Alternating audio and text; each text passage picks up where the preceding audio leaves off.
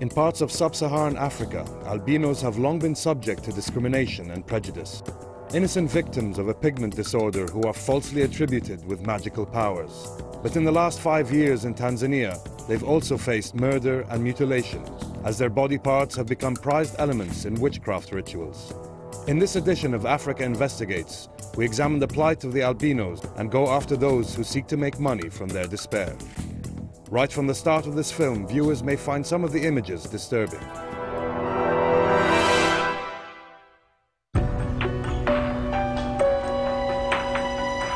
Mimi naitwa Isaac Timothy, ni Mtanzania. Ninataka nikuambie shida ambayo albino wanapata nchini kwetu.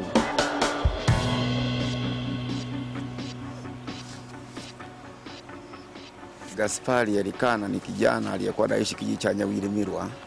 Usiku mmoja walikuja watu wasiojulikana wakamvamia.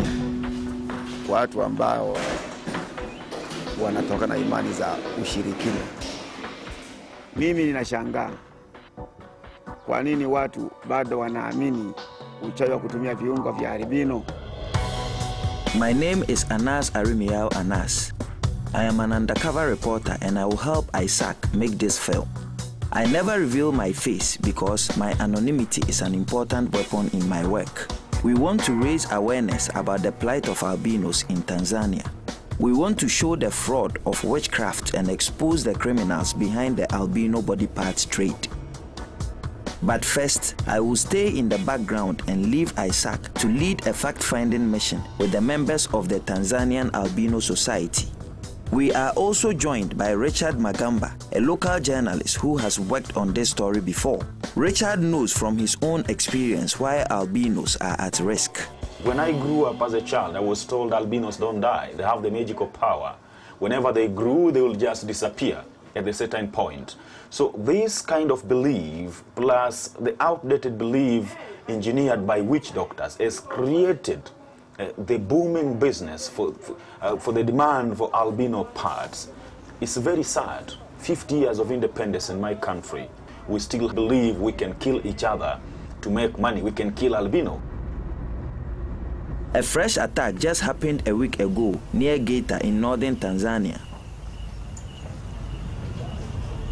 Sasa hivi tunaenda hospitali kumuona mwenzetu aliyejeruhiwa na kukatwa mapanga kwa imani za kishirikina, kwa kutaka kunyofoa viungo vyao.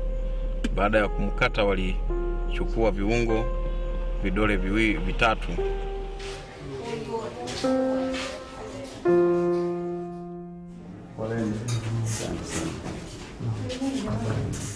Adam, pole.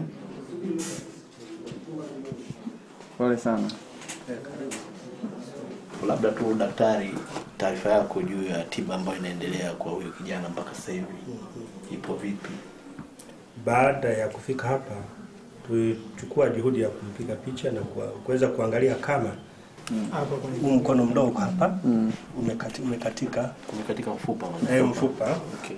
Ni tofauti na pale alipofika mwanzoni kabisa, alikuwa kwa kweli alikuwa kwenye hali mbaya sana. Lakini tunashukuru Mungu kwamba amemsaidia na kufikia kiasi kama hiki. Na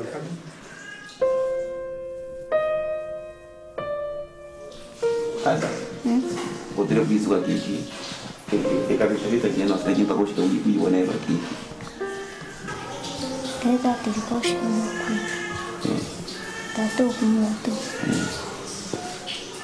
Todo toki kesho. Baadaye uru baba wako atalipea kijana kule kuja kule nani? Nuko yote atalibogije. Atalibogije. Aho bali yashikike laki. Obu kalulu. Sanje nakutanga. Obutimwa ndogutabaru. Hamwa utimira ufundike cyo kuno munulo. Ata ufundike cyo kuno. Awa gotemuka ila sana kete. Uba wapati kwile. Kwa. Akikwa.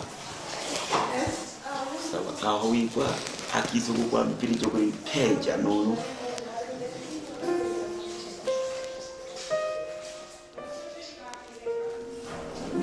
wale tema utata yaraha ona uwa yuki karaha homa kweli wewe mwanwe jikoroke tungunu yuyu yani utate ona le tema wewe wale mimi na mageke na la hatu no ne we yaraha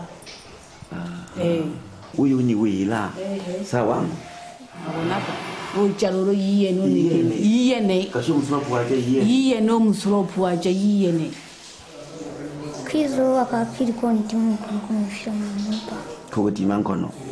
Kwa kutwala mnumpa ruru?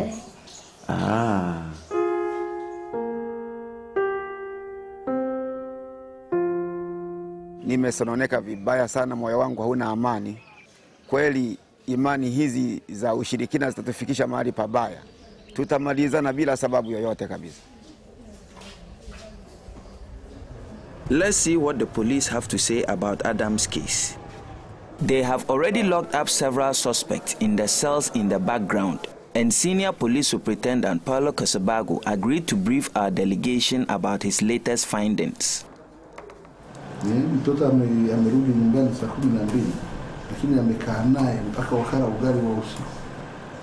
Amemkaribisha pale. Wakala ugali. Sasa hiyo si unaona kama ni dili ya ndani. Baba tunaye. Sasa tulimuinterrogate vizuri na hawa nikawapa nafasi wakamuinterrogate. No. Anapoeleza unaona kama anakwepa kwepa. Lakini haina maana. Si kila mtu aliona kwamba yeye ndiye ameuza mtoto wake. Na mtu wewe ukategemea kwamba baba anaweza auze kweli kiungo cha mtoto wake. Ni watu wanasikitisha.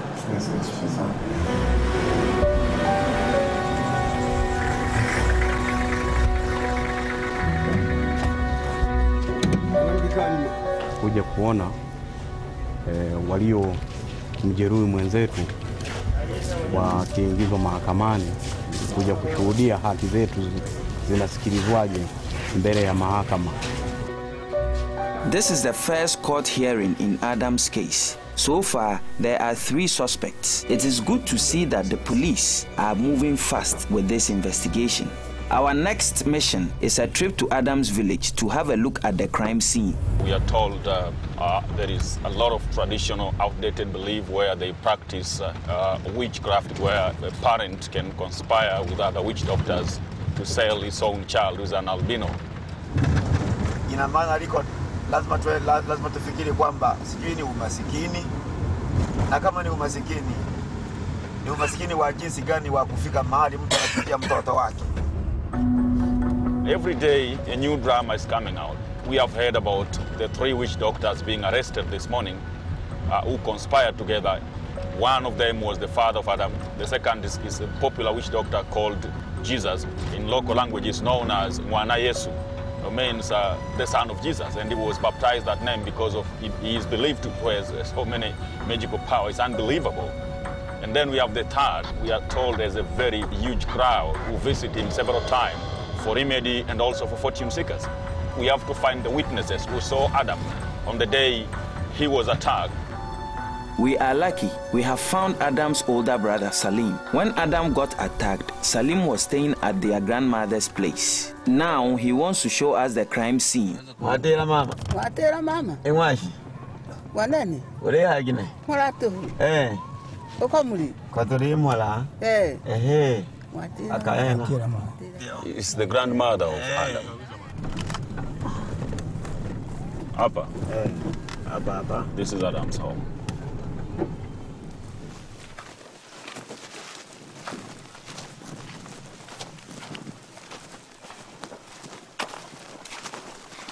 Hapa malipotokea matukio? Ni hapa. Hapa? Hapa. Walikuwa wamekaa wapi? Nilikuwa nakaa hapa. This is where they were sitting for a dinner on that day when Adam's attackers attacked him. When it was raining, they moved to try seek a place where there is no rain. It was here.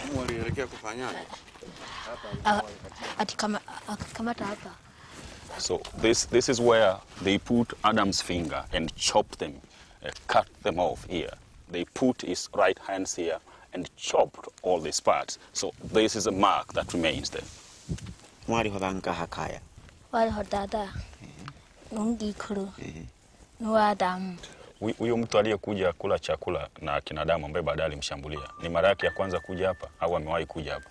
Ndo wa kwanza. Ilikuwa safari ya kwanza. That was the first time that stranger was seen here. Iharwe uri yiko kinehe uri yokoha nuru kinehe nuru libona kinehe wewe. Maroko hatu ha wira netege. Niba nibizoro shyabone cyane shyaha. Uri kanya kinero kuhusu baba wako. Nende mbele toge kibize to dada shyaha atnatotewe. Hamo wanchingije hamo. To. Na kuhusu Omayo, mama mwenyewe. Hamo na watu mchinja nuru kinehe. Reno mayo. Uruinga gahu baba.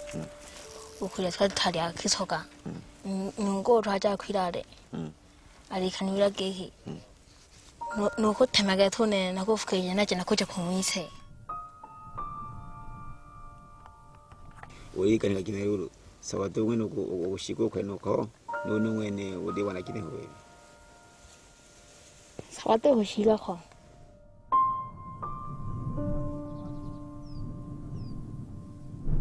Mimi pia nikaanza kusikitika sana kwamba labda wanaweza wakarudi tena kumkata na yeye na vidole vyake. Twende tukaone bibi yake na Adamu atasema nini, kwa sababu watoto wake wawili wamekamatwa na polisi pamoja na mkamwana wake. Harwe buri ko kinehe kuhusu bana bako mwana witonja wako wibone rwano. Na hina haka kemize muka kuikwire toku te amukama kahoyi ari keke kineko kukibonerwa toho akibonerirwe kete gisa ko tematuhu atenuru na kikwa kisikuru keke ikarecha kisoka sawa na nuruko cha kisoka hangiko pira ikubecha wigwa kubecha kete sawa niwereru kiwo tukovera. Kilichonitia moyo ni kwamba yeye alikuwa upande wa mjukuu wake, kwamba anamjali, anampenda na yuko tayari kumtetea. Nipa na Malawi, nipa kinehe. Wakuikala wakumiaka tu. Tuampiliche kuko. Sawa mama. Na Malawi ku monte kuira. Uko ni Malawi. Malawi. Malawi mingi. Na haya mimi ninafikiri kwamba ni kweli, kwa sababu wachimbaji wadogo wadogo wa dhahabu wana imani hizo za kishirikina, kwamba ukitumia viungo vya albino, wanatumia viungo hivi vya albino kuingia na mfupa ndani ya mashimo yao ya dhahabu. Wanadai ni kama kisimati fulani ambacho kinamfanya mtu apate pesa. Hawa watu wanaamini kwamba ukiwa na mfupa wa albino unapata dhahabu. Ni kweli? Aiseni hao watu ni kweli. Ni kweli? Ni kweli. Wamewahi kujaribu na wakapata? Hawajaribu. Sasa umejuaje ni kweli wanao? Na hiyo mesali nimewahi kuisikia kwa mzee mmoja ambao mwenye point. Ukigundua kama hiyo inaleta mali utanunua? Aisee lazima kabisa ni hile. No wonder Adam's grandmother suspects local gold miners behind the albino body parts trade. Unfortunately, Adam's attack is not unusual. We have just received bad news. The mother of all battles happened in Kahama yesterday. So that's where we are heading right now. Tukapata habari za utatanishi kwamba kuna mwenzetu wa Kahama kakatwa mkono. Tunaomba dunia nzima kwa kushirikiana na sisi walemavu wa ngozi katika nchi yetu ya Tanzania, ili tuondokane na hizi imani za kishirikina na nchi yetu, na vile vile na sisi tuendelee kuishi katika amani na utulivu. I have a girl like that. Suppose this is my daughter. Someone is believing in witchcraft and is doing this to my daughter. how will I feel? It's horrible. It's horrible. I have never imagined that this is where we have reached. Just 16-year-old girl? No. Unbelievable. This is the second case we have received here at the hospital. What do you feel when you see people still believe in killing each other just to get rich? This is very sad. This is very sad. It's unacceptable because every human being has a right to live. We need to increase our effort to make sure that we protect the albino, especially so that they can live comfortably within their society.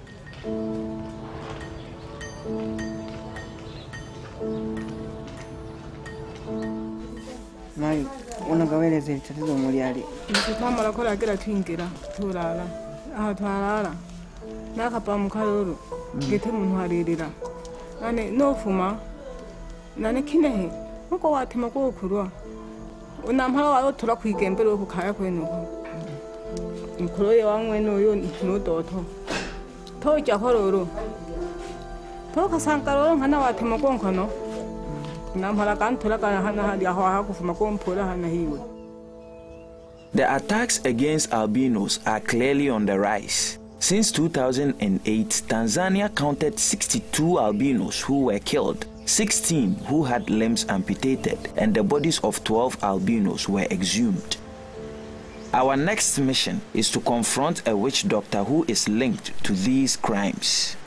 It's the start of our undercover investigation, and it's time to get involved myself. I almost feel like the operation should start right now. But first, I have to prepare my bait, specially designed to trap albino hunters. Yeah. Wow. So this is a manufactured fake arm. Very, very close to reality. And it's a chopped off hand of an albino. Look where it was chopped off. It looks so real. A special effects company prepared this prosthetic arm, and I want to use it to scare witch doctors and prove that they are only talking nonsense when they try to sell their albino concoctions. It's so sad that you see children who otherwise would have bright future having their limbs chopped off. I can't believe how inhuman some people can be.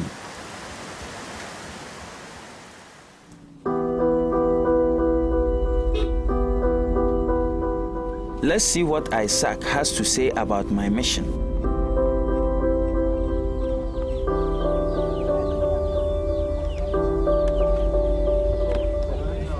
I haven't yet told him about the fake arm, and I can't wait to see his reaction.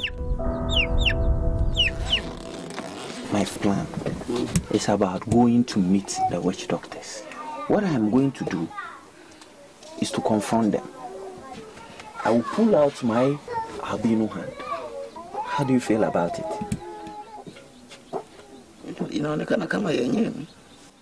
I think it looks real. Look at this here, Jeff. This is rubber. Only rubber. It's all rubber. So this is what we are going to use for the plant. Aha. Ni jambo jema.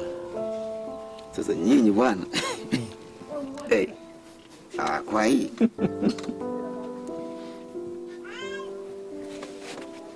It's great to see I managed to surprise Isaac.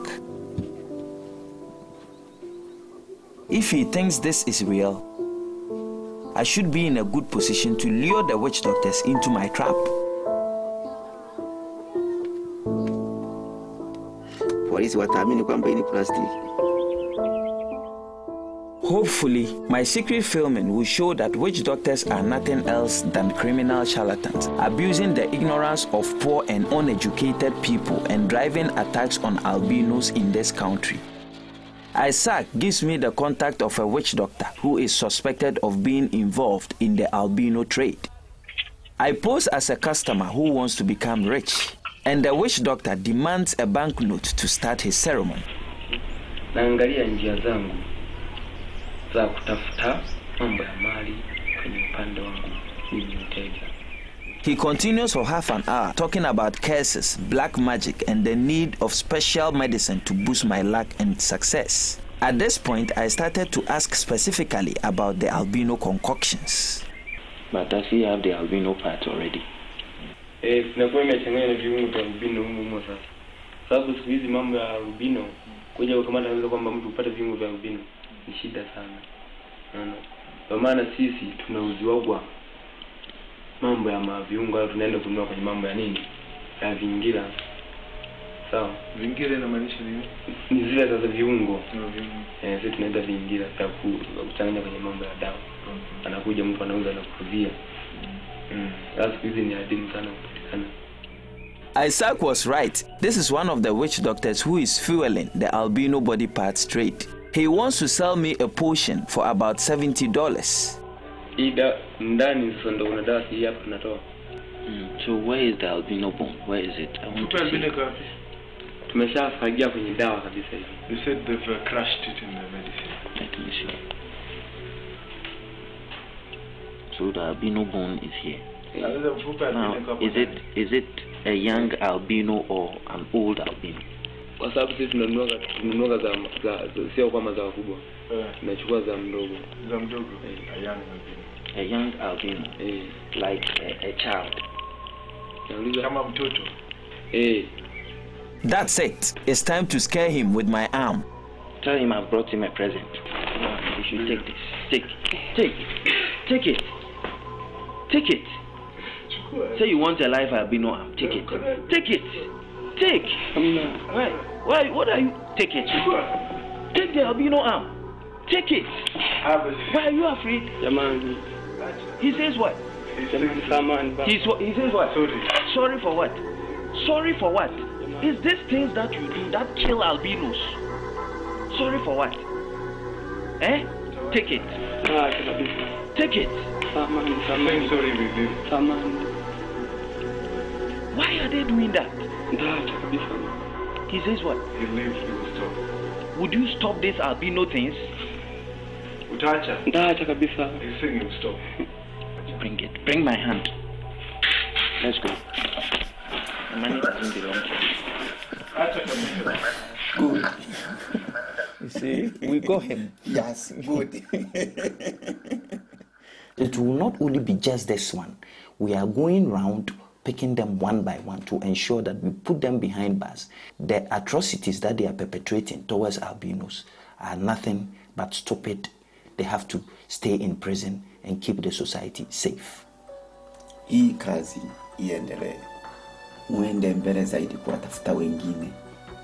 Na kisha jeshi la polisi na serikali yote kwa ujumla ya Tanzania iwe nyuma yenu. Baada ya kukiri yeye mwenyewe kwamba anatumia dawa zake na kuunganisha hizi mifupa za albino, polisi wamkamate. Kama wamekiri mwenyewe, hakuna sababu yoyote ambayo inaweza ikaifanya hata mahakama ya Tanzania, kwa sababu yeye mwenyewe amekiri kwa kinywa chake kwamba anafanya. Kwa hiyo kazi naifurahia, ni nzuri, iendelee. Mr. Anas, thank you. Thank you too. Witchcraft has always been there. If you look at my country, the Sunday Citizen published an article at the front page saying a Juju nation. Every 5 people out of 10 have visited the witch doctor for the purpose of getting remedy or seeking the fortune. Now, when you have half of the population believing that kind of thing, the challenge is, how do we move out of this? Because if witchcraft was working, Africa would have been far in terms of development. Africa wouldn't have been begging for aid from Europeans or from America. But people have to understand that it doesn't work. We have to move forward. It doesn't work at all. We have to stop it. We have to abandon it. The trial of the 3 people accused of involvement in the attack on Adam has been adjourned until the new year to allow him time to recover from his injuries.